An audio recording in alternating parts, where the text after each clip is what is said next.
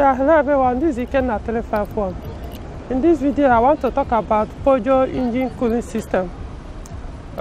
Today, I'll be starting with one of the cooling system components, which is the thermostat. Hope you can see it. This is not actually a Peugeot engine thermostat, well, but at least it will do. Actually, yeah, it is the purpose I'm doing this video for.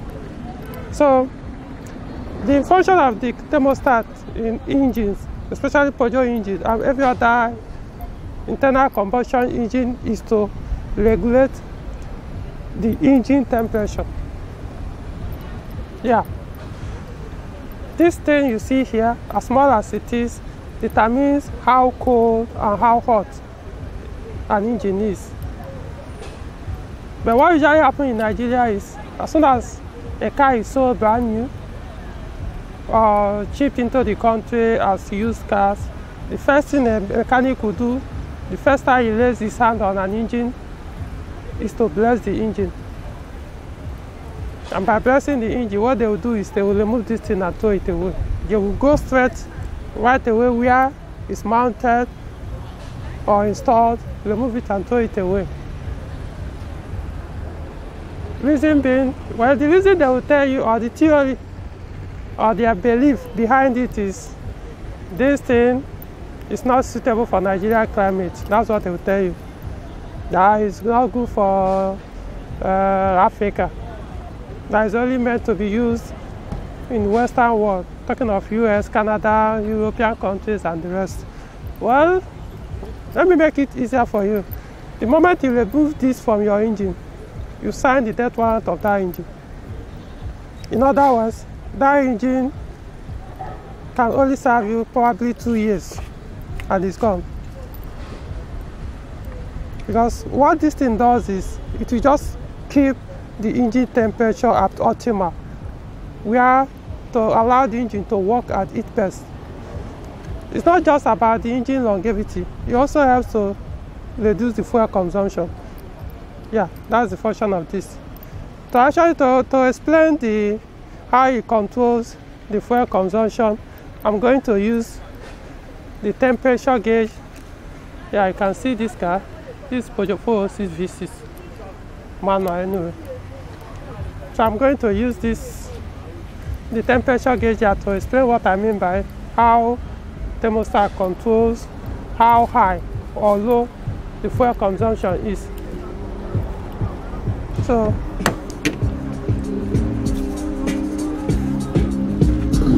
perhaps I wasn't addicted to the dark side. Somewhere inside my childhood when this my heart died. And even though we both came from the same places, the money and the fame made us all change places. Yeah. Alright. Let's see if I can zoom in. Yes. Now this is the engine cooling system. Engine cooling system temperature gauge. Yeah. So this gauge, yeah, let me zoom in more. So this gauge tells you the temperature of coolant, or in essence, the temperature of the engine, because the coolant temperature actually determines the temperature of the engine, like I said earlier. So with the thermostat, it will help the temperature to get to about 90 degrees Celsius. You can see that C down there, that's what it means, stands for Celsius. So as long as the engine has warmed up, it will maintain that 90 degrees Celsius. Normally it hovers between 90, 107 or thereabouts, but it will never exceed 110. According to Peugeot, in most of their user manual and even workshop manual I've read, the best temperature for engine is between 80 or between 70 and 110 degrees Celsius. So what that means is, even if your temperature goes to 110, it's safe, as long as it doesn't exceed 110 degrees Celsius.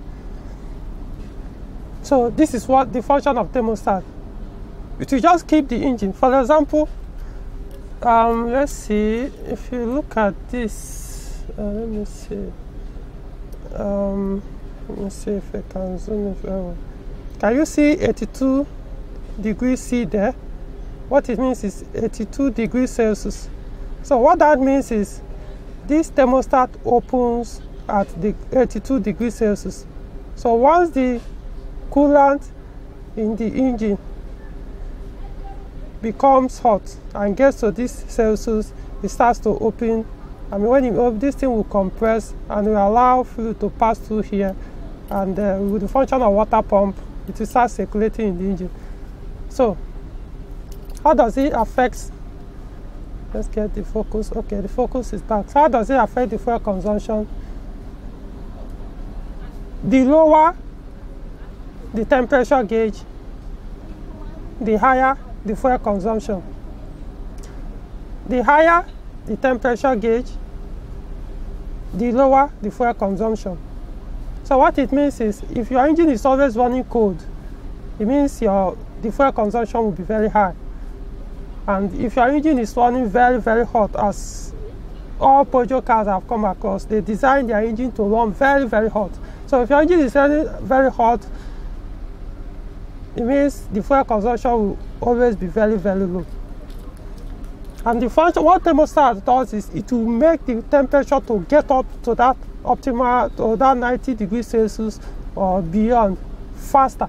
But without thermostat, it will always stay around that blue zone. You can see that blue zone is probably 20 to 60 or even less than 60. That blue zone be under the 70. Yes. So that's where your temperature gauge will always be, and it will be consuming more fuel. Another thing is, when the longer the temperature gauge stays around that blue zone, it means the oil will be thicker. Yeah, it will always be thicker and colder. It will not be as warm or hot as it's supposed to be to run the engine very well. Because the hotter the oil, the thinner the oil becomes, and the better it lubricates the engine. Talking of the crankshaft, the camshaft, all the bearings and the rest inside the engine. So as soon as you get your coolant temperature up to that 90 degrees Celsius, the better for the engine. So if your engine is always running below 70 degrees Celsius or below 90 degrees Celsius, even when you are in motion or the engine is idling, it means you are killing that engine. And what the thermostat does is to prevent the temperature to be below 90 degrees Celsius, even when you are in motion. Well, it depends on the engine anyway. The ones produced, I think the SN engine produced in the 70s, 80s, those ones, yeah, they could hover around 80 or thereabouts. But the newer engines now run very, very, very hot as 110, 107 degrees Celsius. In fact, the cooling fan in Peugeot systems, they start spinning around 97 degrees Celsius. They stays off until temperature gets to 97, 98, or even 102 degrees Celsius, depending on the engine model and the injection system and all that. So I hope you understand that. So that's how you kill your engine, depending on. So if you always see your engine, the temperature lower than I've explained, that means you are killing your engine. You may say, but you didn't know, you are just hearing it for the first time. Well, it doesn't matter. You are the one doing it. Because if you have read your user manual when you bought the car, you would have known that it's not safe for the engine to run at such temperature. So, I think we are done with that explanation. So, let's do some other. So,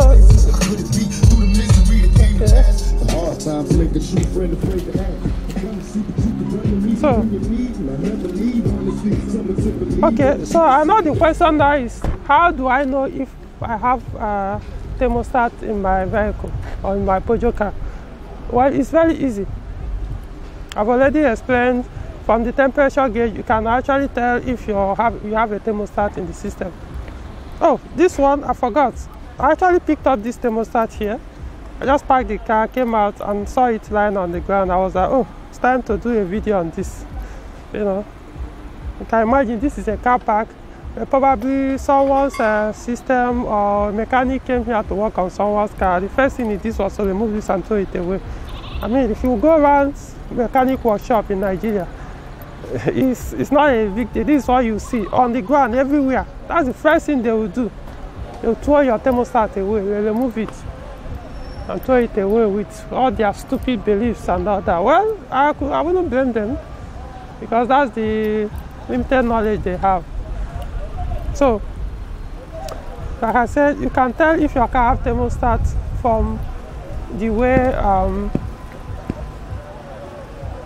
where the temperature gauge behaves. I'm talking of the coolant temperature gauge, not the oil temperature gauge. Probably I'll do a different video on the oil temperature gauge for you to understand there are two different things. They have different sizes to indicate which one is the oil and which one is the coolant. So the next one, you can actually tell, you can also tell the temperature if you have, you can also tell if you have a thermostat in the engine from the radiator hoses, the upper and the lower hoses. For example, let me show you. No, sorry, I'm busy.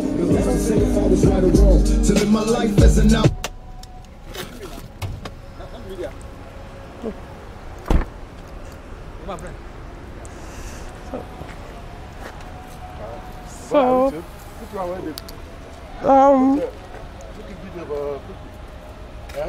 each radiator has two hoses.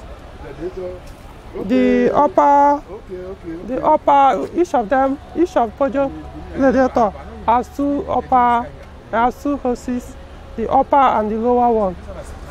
So you can actually tell if there is absence of thermostat or presence of thermostat in Peugeot cars from the hoses. How to tell is you start the car, leave it on in idle. By what I mean idle is, if it's manual, you put it on neutral, you know, hold it on handbrake and allow the engine to idle. If it's automatic, you leave it on park, start the engine, leave it there while it's idle. So, if the engine is cold, the best time to do that check is in the morning when the engine is very, very cold. It's the first time you are starting the car. When you start the car, let the engine idle for like 10-15 minutes. I think around 15, depending on the ambient temperature, the weather. If the weather is very, very hot, the temperature, the engine will warm up faster.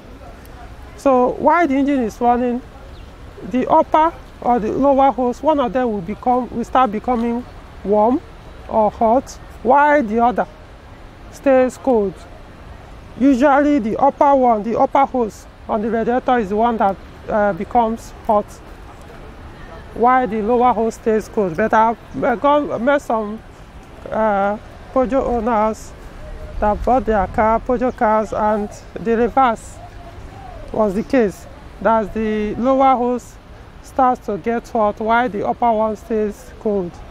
So what matters is this: while it's going on, by the time the temperature gauge gets to 90 degrees Celsius, you have to be using the temperature gauge to check. When it gets to 90 degrees Celsius, come back and touch the lower hose, or probably around 80 degrees Celsius, yeah, depending on the engine. For example, this engine, this is ES engine. I don't know if you see it very well. Yeah.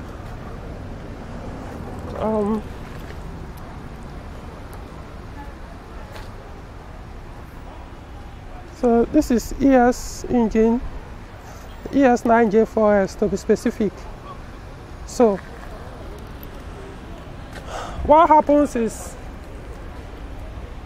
the thermostat starts opening at 82 degrees Celsius. So it means before the temperature gauge gets to 90 degrees Celsius, the thermostat will open and allow fuel to pass through it. In that case, the lower hose will start to be hot at around 80 degrees Celsius on the temperature gauge, while on some Peugeot engines that have opening temperature engraved on their thermostat. Such cars, their temperature gauge, the lower hoses, the lower radiator hose will start becoming hot at 90 degrees Celsius when you check the temperature gauge. So what happens is, well, irrespective of engine, what you do is, once you get to 80 degrees Celsius, come and touch and feel the lower hose or the upper hose. At that time, it's expected that the second hose that has been running cold or that has been cold while the other hose is becoming hot will eventually start getting hot until both of them becomes very hot. They will stay hot until you switch off the engine. Even if you drive for like 400 kilometers or 500 miles, both hoses will stay very hot until you switch off the engine and the next cycle begins when the engine is cold. But if you start your car, if you start your Peugeot car and both upper and the lower hoses becomes warm or hot at the same time, it means there's no longer obstruction in the engine, because this is what does the obstruction work. It prevents water or coolant to flow from radiator to engine and back until the engine requires the fluid to be moved with the help of water pump. So that's what it means. If both of them become hot at the same time, it means there is absence of thermostat in the engine. So the best thing you can do for yourself is go and buy that thermostat and install. Of course, I know there are so many fake ones in the market. It doesn't stop you from making an inquiry how to get a genuine one. Funny enough, thermostat doesn't even cost how much. For EW engines, it's about 5,000 to 7,000 naira in Nigeria. That's Nigeria currency. Well, the TU engine is about 3,000 or thereabouts. This is, when you compare it to US dollar, it's about less than $10, I think. Well, I don't know. So they cost little amount of money. So I don't see why you should run your engine without it. Even if they removed it and you didn't know about it until you bought the car, fine, go and buy the thermostat and install. It's not just to protect your engine, it's also going to lower. I know some people will say, well, I don't intend to use the car for a long time, so even if the engine fails before I sell the car, it doesn't matter. Well, it will cost you more because you'll be consuming more fuel. So it means you have to spend more in running the car or fueling the vehicle. So go and get your thermostat and install. So that's, I think this year I'll stop for now on this video. I'll do more videos on the cooling system, using other cooling system components to explain how it works and how cooling system determines the longevity of the engine. So also in this video, I attached below an article I've written on this subject, thermostat, the absence and presence of thermostat, its consequences on the engine. I know I use Peugeot cars to explain this, though the test I just explained about how to know the absence or presence of thermostat is specifically for Peugeot cars. I think it does not obtain in other brand of cars. They have their own system for how the cooling system works. So you have to find out yours. But I do know that what applies in Peugeot in regards to absence or presence of thermostat applies to every other brand. So if you are running your car, even if it's not Peugeot, without thermostat, you are killing your engine, you are spending more money in fueling. So I believe you also learn something from this, even if you don't drive Peugeot. Probably I'll do another video, like I said, on other components, especially the fan, the radiator fan, because that is another way Nigerians abuse their Peugeot cars.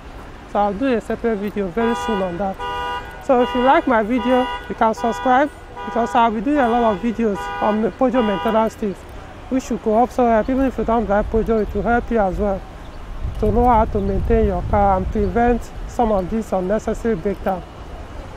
Then if you have some subjects you want me to talk about on Peugeot cars or car maintenance tips, you can send me email to iken@351@gmail.com. I'll also put the address under this video. I think that's all for now. We'll see you another time, another video. Thanks.